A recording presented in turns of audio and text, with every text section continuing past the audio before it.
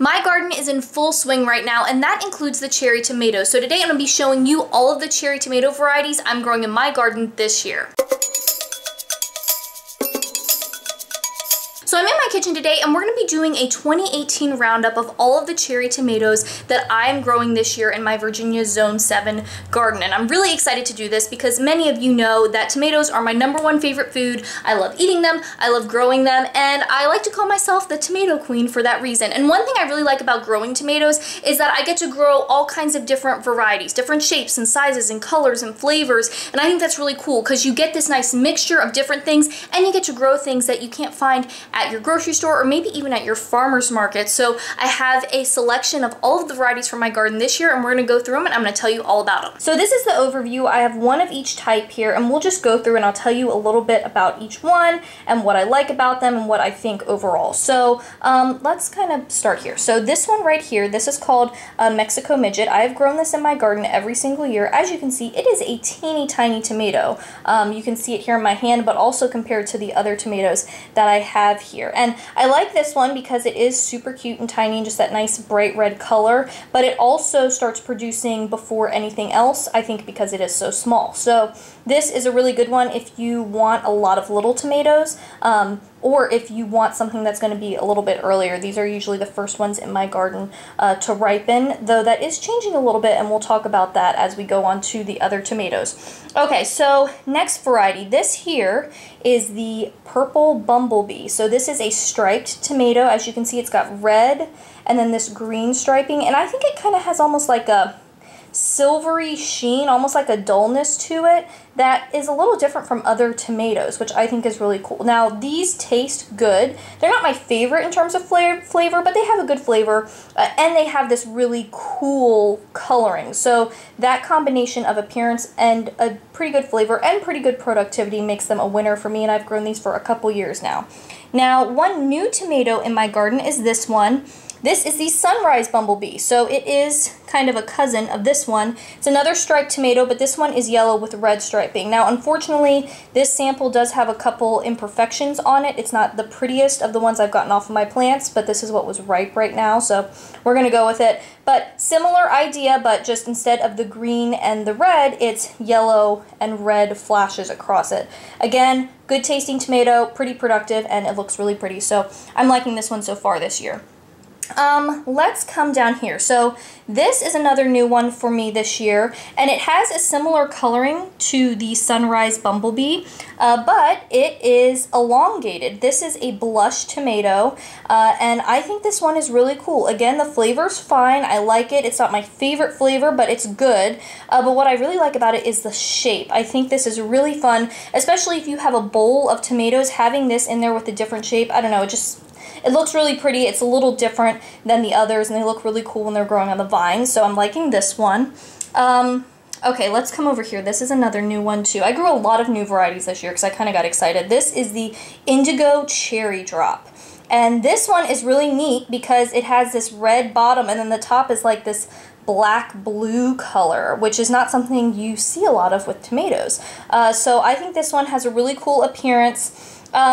Flavor is not my favorite. It's fine. I feel like this one is mostly for the looks. It doesn't taste bad. It's just nothing remarkable, I would say, but it looks really awesome. So if you want a really cool color and something really different, then I think this one is pretty good. Back here, this is my #1 favorite cherry tomato. I grow it every single year. This is the Black Cherry. So this has kind of a brick color. It's got a lot of sweetness, but it still has an acidic flavor as well. I feel like this is like the perfect tomato flavor. I really, really like it. It produces well too, so that's awesome. And this is something that I think I will probably grow in my garden every single year for, you know, as long as I can see, because it kind of hits all the marks for me. I love the way it tastes, so this is definitely a keeper. And if you're looking for a new variety to grow, I think Black Cherry is a good one to try. Now, on another tomato, this is the Sungold tomato. So all of these that I have here are not hybrids. They're heirlooms or open-pollinated, except this one. This one is a hybrid, and this is my first time growing it, and I grew it because I had had it before and I knew it tasted really good. So the Sungold has this beautiful bright orange color, and it also has a super, super sweet flavor. So I would compare it almost to the black cherry, but the black cherry has more acid. This doesn't have much acid to it at all. So if you want a really sweet tomato, this is it. Very, very, very productive. Probably the most productive one in the garden. And it started ripening at the same time as the Mexico Midget. So like I said, the Mexico Midget is always the first one for me to start. But Sungold was right with it. I mean, they ripened at just about the same time. So this ripens early, it's very productive, it's beautiful, and it's really tasty. So this is another great one to grow, and is one that I'll definitely be growing again. And then up here, this funky looking tomato, this is the Brad's Atomic Grape. This is a variety from Wild Boar Farms.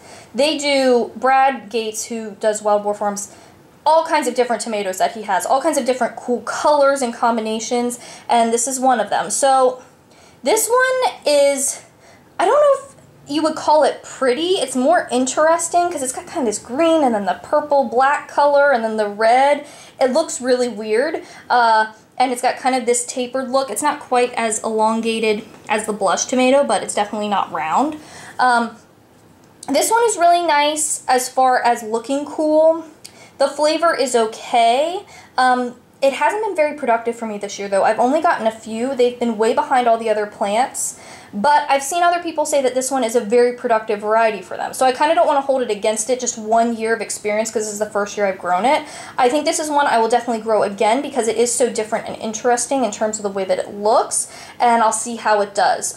Maybe they were just in a bad spot this year, maybe the conditions weren't great this year, or, you know, maybe I'll grow it a couple times and find that it just doesn't do as well in my area as maybe it does for other people. But this is one that if you're looking for something that looks really funky and interesting and something to talk about, this one's pretty cool, and I think I will give it another try in the future. And kind of an honorable mention, I did grow yellow pear tomatoes this year, and they started doing okay, but then something happened to the plants and they died and they were not having it. So I don't have one of those to show you, and I honestly didn't get very many of those to even try. So I don't have any, like, huge notes on that one. I think I'll try it again because I do like the pear shape and the bright yellow colors.